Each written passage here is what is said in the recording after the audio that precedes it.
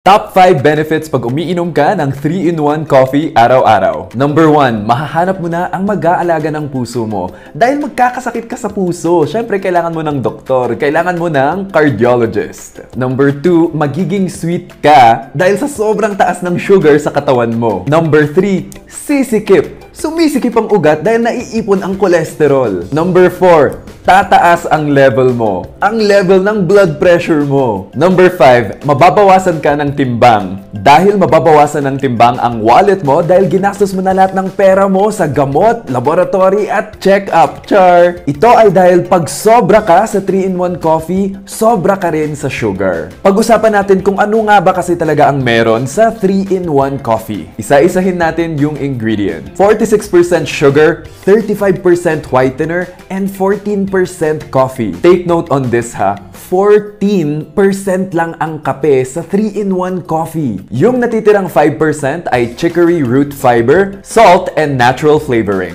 46% sugar pero 14% coffee lang? Imbes na kape na may asukal, naging asukal na may kape. Tapos, meron pang 35% na whitener. Ano naman ang nilalaman ng 35% na whitener na ito? Meron itong glucose syrup. Take note ulit ha, ang 3-in-1 coffee ay meron ng 46% sugar. Tapos, may dagdag pa na glucose syrup. Ang glucose syrup ay sugar rin naman. Hindi siya table sugar pero type of sugar pa rin siya. Maliban sa glucose syrup, kabilang sa 35% na whitener ay hydrogenated palm kernel oil, which is rich in saturated fat. Iba pang kabilang sa 35% whitener ay skimmed milk powder, milk proteins, lactose, at E340. Ang E340 ay potassium phosphate. Pag nasobrahan ka dito, pwedeng magbigay sanhi ito sa irregular or abnormal heartbeats. Review ulit natin ha. 46% sugar,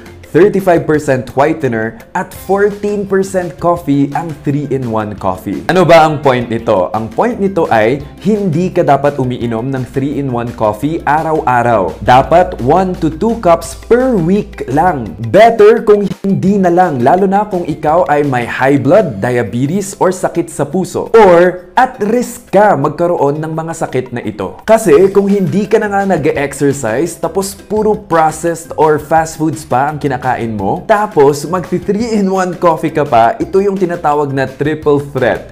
Triple threat sa kalusugan mo. Kasi kita nyo naman sa ingredients ng 3-in-1 coffee, 14% lang ang coffee. Kalahati o 46% ng 3-in-1 coffee ay asukal, tapos 35% whitener. Kung iinom kayo ng instant coffee, piliin nyo yung pure coffee. Yung puro, may option naman na ganun eh. Wag yung may halo, wag yung may instant mix. Pure coffee dapat para kayo yung may control sa gagamitin na sugar and creamer. Pagdating sa sugar, ang best na gamitin ay stevia. Pero make sure na ito yung purified form ng stevia. Ang mga keywords na titignan nyo para malaman na safe ito ay Stevia Extract or Stevia rebaudiana. Iwasan yung mga may label na whole stevia leaves at crude stevia extract. Ito ay ayon sa FDA. Ang maganda sa stevia ay hindi siya tulad ng ibang sweeteners or asukal na ia-absorb ng katawan nyo. Ang stevia ay merong high levels of diarrhea glycoside. Ibig sabihin, hindi ito kayang i-break down or absorb ng katawan mo. Ilalabas mo lang siya. Pagdating naman sa mga creamer, piliin nyo yung creamer na may label na unsweetened, gluten-free, at dairy-free. May benefits naman talaga ang kape as long as you are drinking 100% pure coffee with less sugar and less cream. And make sure that you are drinking within the limit, which is less than 5 cups per day. Ligtas ang may alam. Hanggang sa susunod, take care.